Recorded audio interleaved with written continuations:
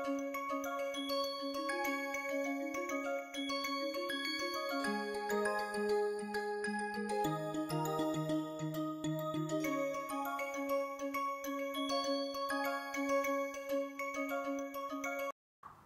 everyone. So now we are going to discuss about sideline hold. Now I really like sideline hold also besides cross cradle hold, because when you go in the hospital, a lot of these mothers have had C-section. In fact, cesarean section the rate has gone up remarkably. So many mothers have cesarean section, and many mothers, they had stitches even with vaginal delivery, and they are in pain, sometimes they are tired. So I do not insist that on day one that mother has to learn cross cradle. Cross cradle cross cradle need to be learned before they go home, because it is a little bit little bit more difficult this thing, but once mother understand what to do, they love that cross cradle hold. But in sideline hold, again the concept is same, where mother is sleeping, okay, and mother is on the side, so she is sleeping on the side, and then baby is basically being brought again in this position. Okay. So here mother is sleeping and baby is coming literally in this position. So again remember the concept, put the baby a little bit lower down, okay, not facing, so that the neck is little bit extended forward, okay, because if you bring the baby directly on the breast, on the nipple, then what will happen, the neck will be straight, okay, and again with neck straight it will be difficult to swallow. Again when you try to swallow and the neck is straight, it will be a little bit difficult. So try to kind of extend the neck. So in that position you want to make sure that baby is kind of little bit downward, pull the baby's leg little bit downward, okay, and then extend the neck little bit. And the same way you have to figure out where the baby's upper lip and lower lip are, and you tell the mother to kind of press the breast in that direction where the lips are, okay. And then in sideline hold, actually if you look at the video, we have shown that first what hand to use, then what hand to use, then in that sleeping position where should this hand should go, what should be the angle over here, how mother should support baby's back. All this step by step we have taught. So sideline hold, do watch it 2-3 times, because it is kind of little bit tricky, and we have made it kind of point by point, so that mothers do not miss any important aspect, okay. So thank you so much and enjoy. Welcome to the spoken tutorial on side lying hold for breastfeeding. In this tutorial we will learn choosing the correct breastfeeding hold for a mother and her baby, mother's preparation before breastfeeding, and how to do the side lying hold. Let us begin. Across the world, mothers breastfeed their babies using various types of holds. As discussed in an earlier tutorial, the best breastfeeding hold for a mother and her baby is the one in which both mother and baby are comfortable for the entire duration of breastfeeding. The baby is able to attach deeply to the mother's breast and get sufficient milk. Let us learn about a new hold called the side-lying hold. This hold is recommended when the mother is breastfeeding at night, or when the mother has had a cesarean section delivery, or when the mother is tired. Before feeding her baby, the mother must wash her hands with soap and water and dry her hands properly. Then she should drink a glass of boiled and cooled water. Lactating mothers produce 750 to 850 milliliters of milk per day on an average. Therefore, they need to increase their daily water intake. Next, mother should uncover the breast from which she wants to feed the baby. She should ensure not to put pressure of her bra or blouse on the breast. Next, the mother should lie down comfortably on the side of the breast that she will feed from. She should keep a pillow under her head and a pillow between her legs to avoid rolling over in her sleep. The mother in this picture will be feeding her baby from her right breast. Therefore, she is lying on her right side. Next, let us learn how to position baby's body correctly. place the baby on her side such that her stomach is gently pressed by the mother's body. The mother should support her baby's back with the hand on the side that she is lying on. The mother in this picture is supporting her baby's back with her right hand. The mother can place a pillow behind her baby's back to hold her close to her body. Lesser distance between their bodies will reduce the baby's effort to reach the breast, and it will become easier for the baby to attach deeply to the breast. Remember, the mother should never bring the breast to the baby by bending her back. This will increase the distance between the baby's stomach and mother's body. She should always keep her back straight and bring the baby to her breast. The second important point is the direction in which the baby's entire body is held. You may have noticed that when we eat food, our head, neck and body are always in the same direction. Similarly, baby's head, neck and body should always be in the same direction while breastfeeding. This will make swallowing milk easier for the baby. Now, we come to the third point in positioning the baby's body. Mother should support the baby's back with her hand. Otherwise, the baby will have to take a lot of effort to attach deeply to the breast. Next, let's look at the position of the baby's nose and chin. Baby's nose should be in line with the nipple, and her chin should be forward and very close to the breast. This will ensure that the baby takes in more of the lower part of the areola while latching, and therefore will use the lower jaw to drink more milk efficiently. Please note, areola is the dark area around the nipple. Now that the baby is held correctly, let us learn how to hold the breast. Using the fingers of the hand that is free, the mother should cup her breast from the side in a C-shape hold. The mother in this picture will use her left hand to hold her right breast. The fingers holding the breast should always be in the direction of the baby's lips. Why? Let's understand this using a simple example. When we eat a vada pav or burger, our lips open horizontally.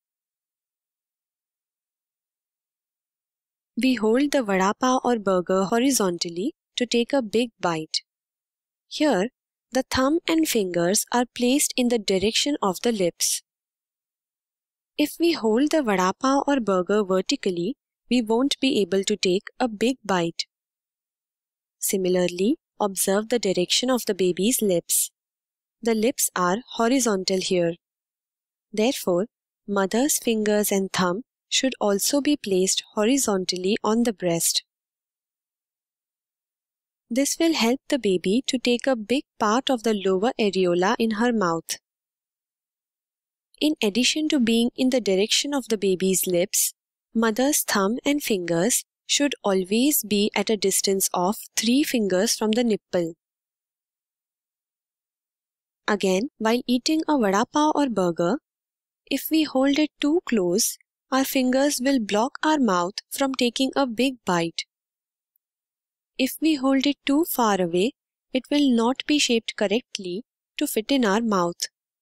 Therefore, we hold it at the right distance to take a big bite. Similarly, for the baby, the right distance is of 3 fingers from the nipple as shown in this picture. This distance will ensure that mother's fingers do not block the baby from taking the lower areola in her mouth.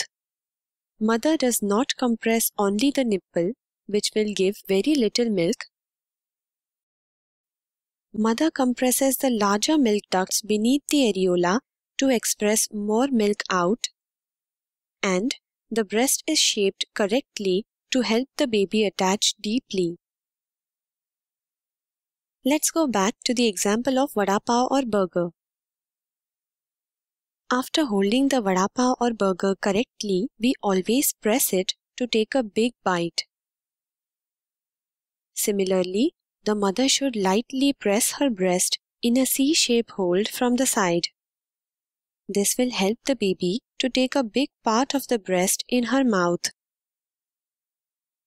But remember, mother should not press her breast in a Caesar shape hold. Caesar shape compression will pinch the breast and cause nipple feeding. Also, make sure that there is equal compression of the breast with the thumb and the fingers.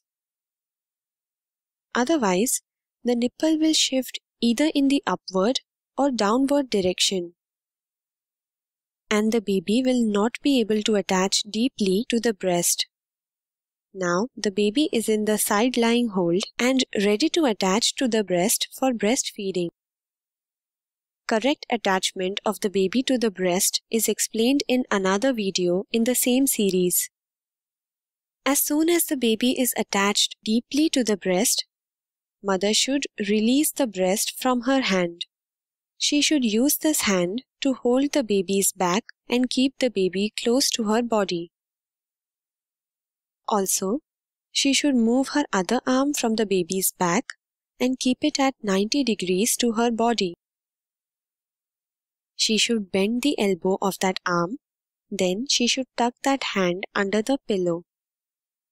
The mother in this picture has released her right breast from her left hand.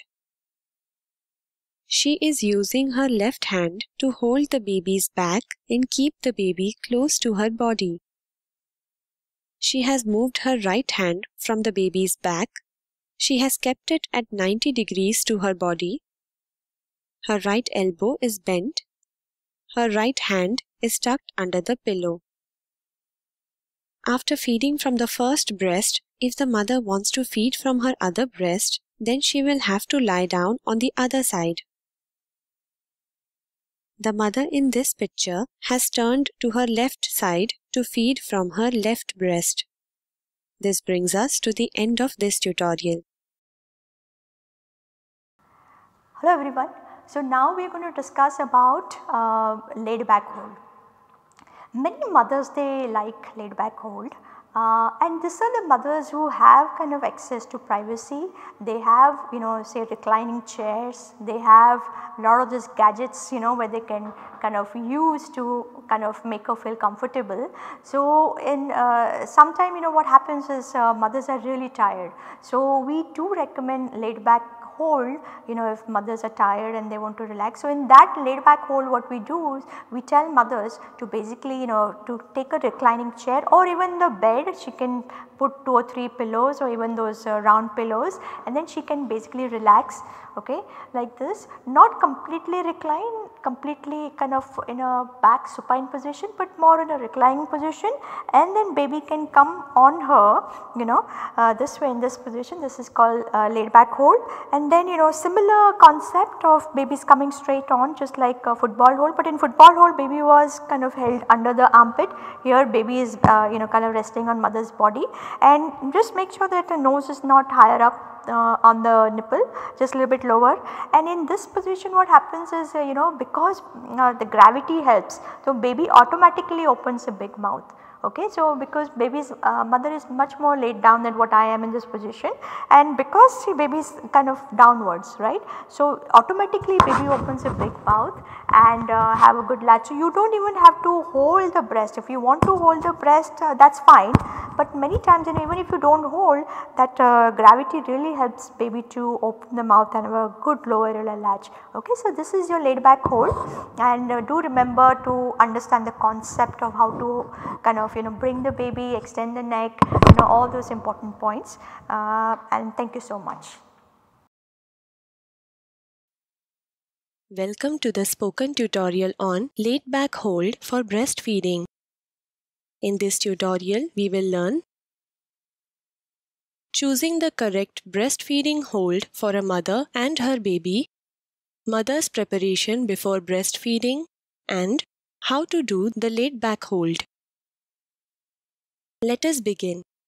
Across the world, mothers breastfeed their babies using various types of holds.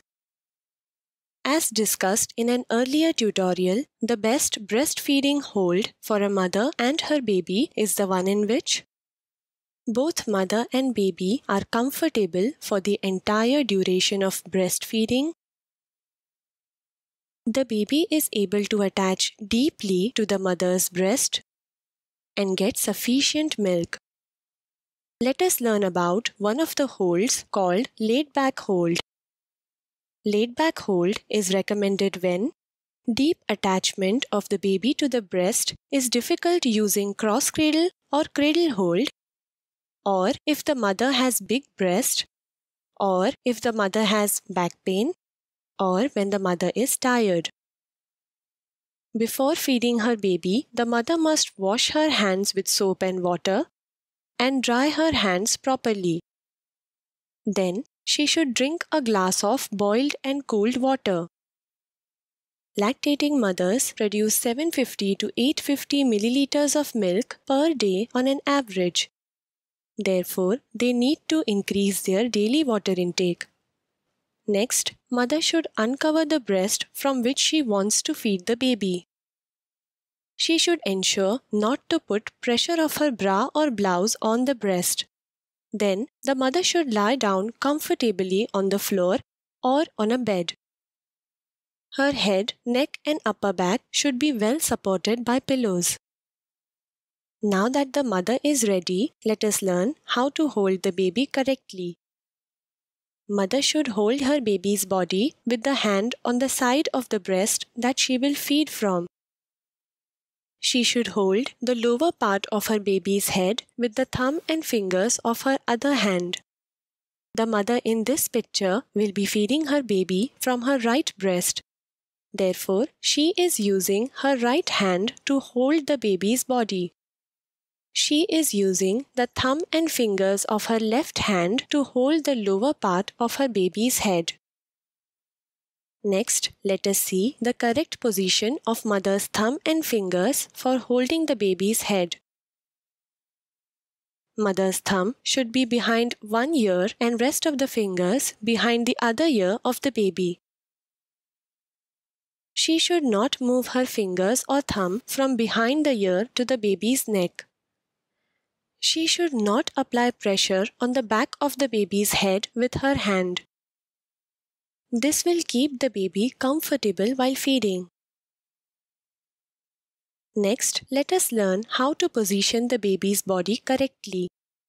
The baby should be placed on the mother's body in such a way that baby's stomach is on the mother's stomach and the baby's head is near the mother's breast. Lesser distance between the baby and the breast will help the baby to reach the breast, and it will become easier for the baby to attach deeply.